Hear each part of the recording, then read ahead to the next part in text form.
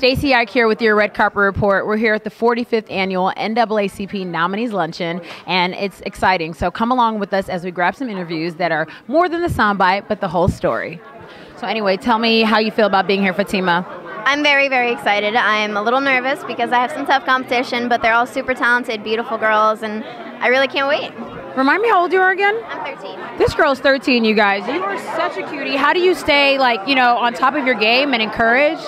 Well, I do have kind of amazing parents, incredible siblings who really help me keep grounded, literally. Sometimes they, like, push me to the floor and, like, kick me. No, I'm kidding. That's true, too, though. Yeah, they're siblings. They can't help it.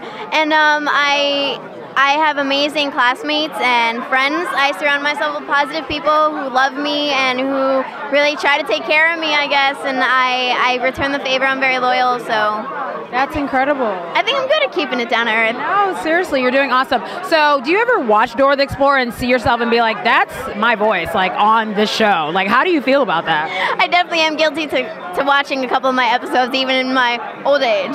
But I remember Dora was my idol when I was younger, and so now that I'm the voice of her, it's definitely like a dream come true because I'm it's a role reversal. I'm now that inspiration for other little girls and boys, and I'm really, really proud of myself, and I'm honored to have the role. I am proud of you, and you were doing incredible, honey. You look fabulous. My God, can we, woo, girl, you look, these shorts, I can't. Oh, God, you look good, girl. I'm proud of you. I mean, you know, congratulations. Have fun today, girl, and I will, you know, I'm rooting for you. Thank you so much. So nice to meet you. Nice to meet you. So we just wrapping up interviews, and it was crazy. The energy was live, but thanks so much for watching. If you liked the video, make sure you click like, subscribe, and leave me a comment about who your favorite nominee is.